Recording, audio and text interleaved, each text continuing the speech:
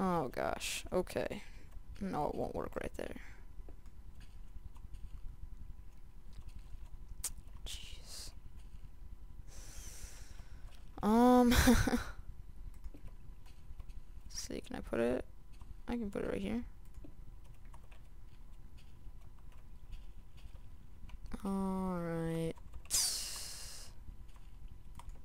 Yeah, I'll just have it run under that.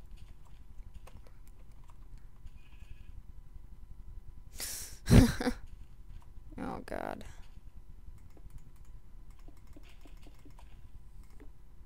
Hopefully it doesn't make any...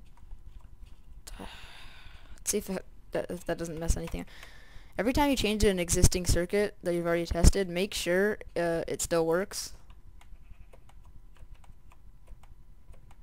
So, what switch is this? This is the cake switch.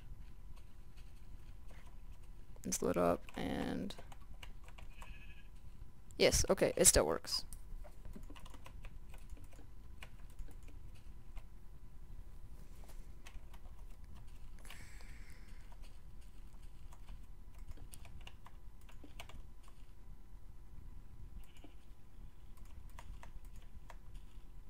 No.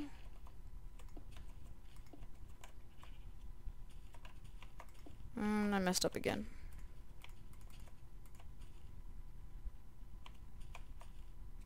Right, didn't I? Did I? No, I can still... Oh gosh, I don't know what I'm talking about. I can still do that. Alright.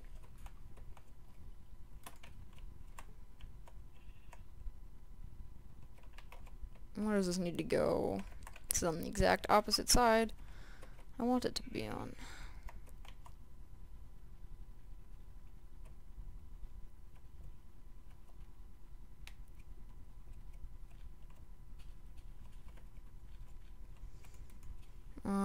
I'll show you guys a little trick that can be pretty helpful.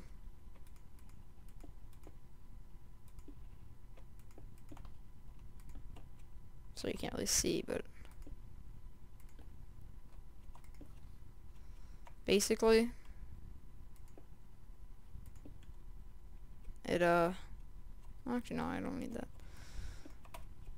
It basically makes the power go straight up, just alternating. So because one never mind. Forget that. Because I forget the signal's coming from that button and going that way. If the signal was coming from that way, it would work. Because that thing works when the signal is going up, but it can't go down, so I guess... Oops. I'll just go the long way.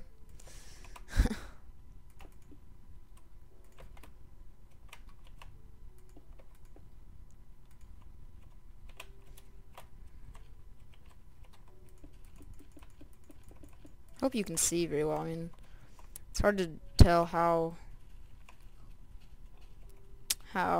dark it's gonna be in the video when I'm actually doing the game, 'cause it's a lot brighter in game.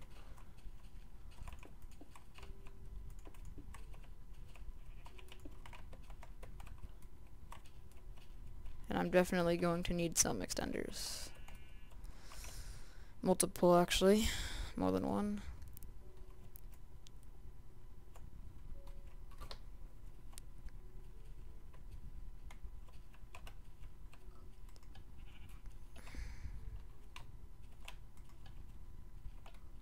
I want to see how far this gets.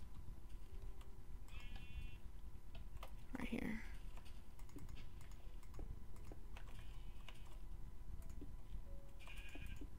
Oops. Boom, boom, boom.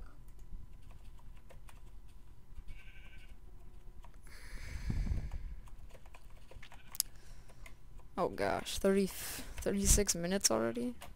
Dang. Let's light this up.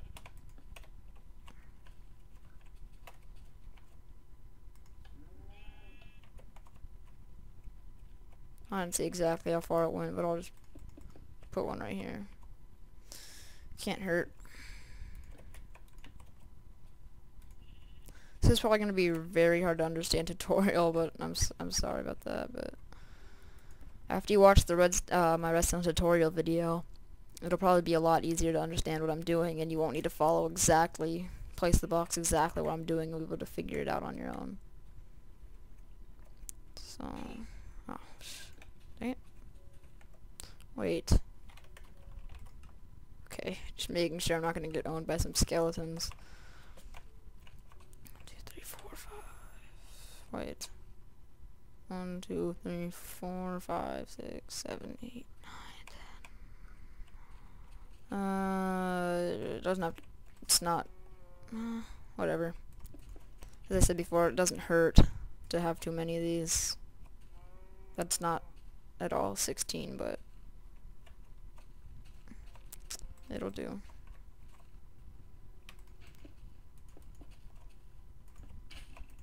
Whoa, oh, okay.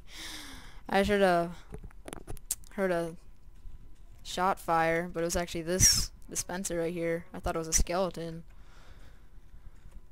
Alright. What is this? Okay. It's a very oddly shaped building.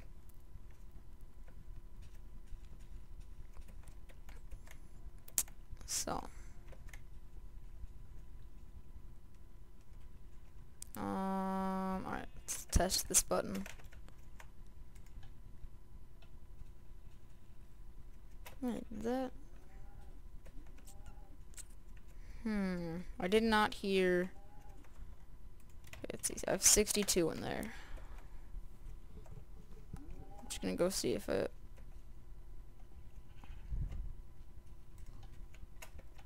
No, I should have 61 unless I did not put this right. Oh, alright, it works. Because I was too far away to hear it. Yeah.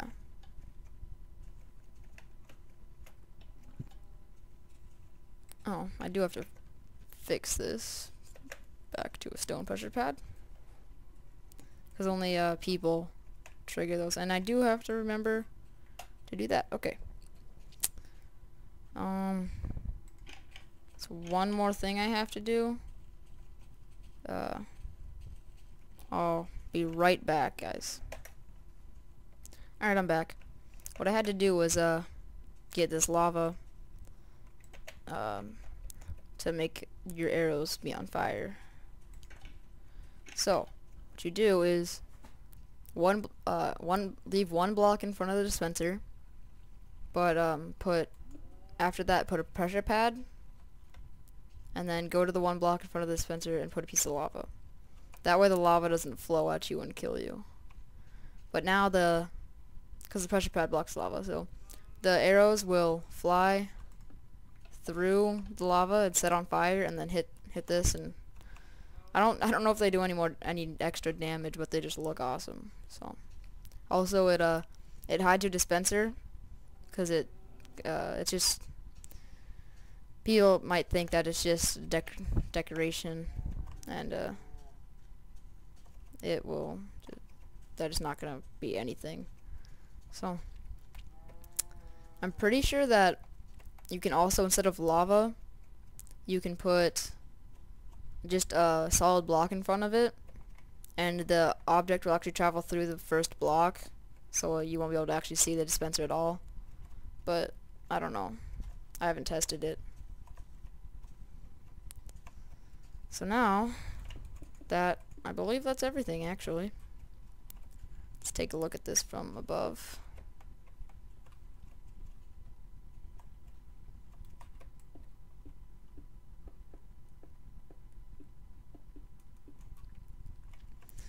So, it looks a lot more complicated than it actually is, but hopefully you understand how this is built. 42-minute commentary makes me thirsty, so I'll go get a glass of water. See you guys later.